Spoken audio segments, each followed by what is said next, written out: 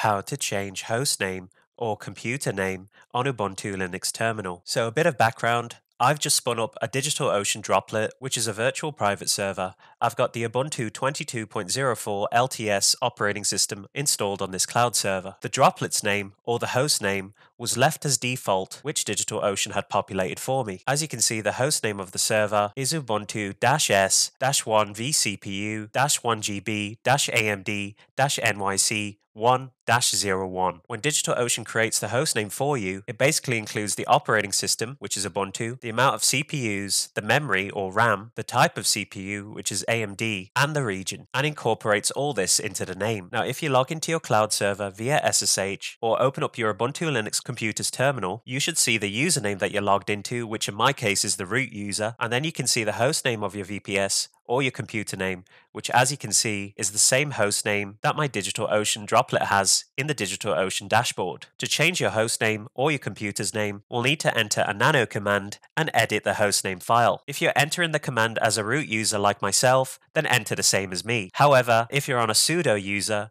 make sure you type sudo first and then enter the same command. So the command I'm going to type in here is nano /etc/hostname.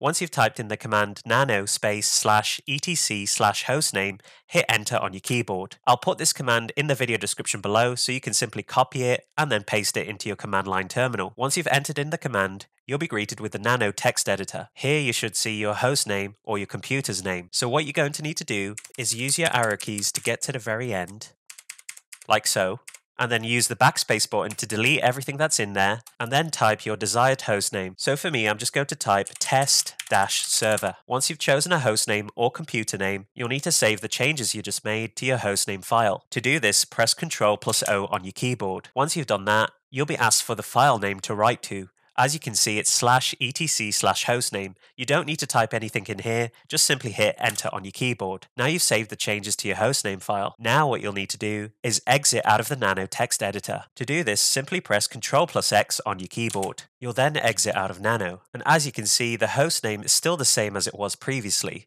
So what we'll need to do for the changes to take effect is reboot or restart our system. To do this, simply type the following command: reboot space now. Once you've typed this in, hit enter on your keyboard. If you're using PuTTY as your SSH client, you'll be greeted with a notification from PuTTY which says PuTTY fatal error, remote site unexpectedly closed network connection. That's normal, guys, as we have rebooted our VPS. So I'm just going to click on OK here, and then I'm going to close out of my PuTTY terminal window. Now I'm just going to let my VPS reboot. I'm going to give it a full 2 minutes for it to reboot, and then I'll log back in via SSH. So I'll be back with you guys in 2 minutes once the time has elapsed. Alright, I'm back. It's been around 2 to 3 minutes. Now I'm going to log back into my server and check to see if the hostname has changed. So first, I'm just going to copy the IP address of my server. I'm going to minimize my browser. I'm going to double click on PuTTY, and I'm going to paste in the IP address I just copied into the hostname section of PuTTY. Next, I'm going to click on open, and I'm going to maximize my PuTTY terminal window. I'm going to be logging in as root, so I'm just going to type root in here and then hit enter on my keyboard, and then I'm going to enter my droplet's password. I've got my password already copied to my clipboard, so all I'm going to do is right click to paste in my password,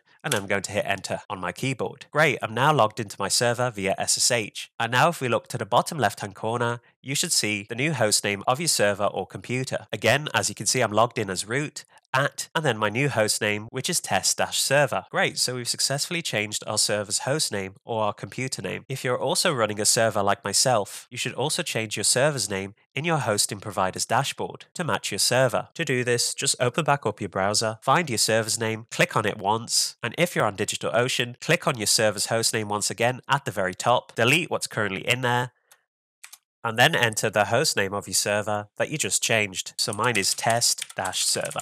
Once you've done that, just click the check mark on the right hand side. And there we go, I've now renamed my droplet also. So that pretty much concludes the video on how to change hostname, computer name on Ubuntu Linux terminal. Also, if you're looking for a cheap Linux server to practice Linux commands in, then I'll put a link in the video description below for DigitalOcean where you can get $200 in free DigitalOcean trial credits to test out their servers free for 60 days. Again, this link will be in the video description below. If you enjoyed this video, be sure to give it a like, comment down below, and most importantly of all, subscribe to support the channel. I'll see you on the next video.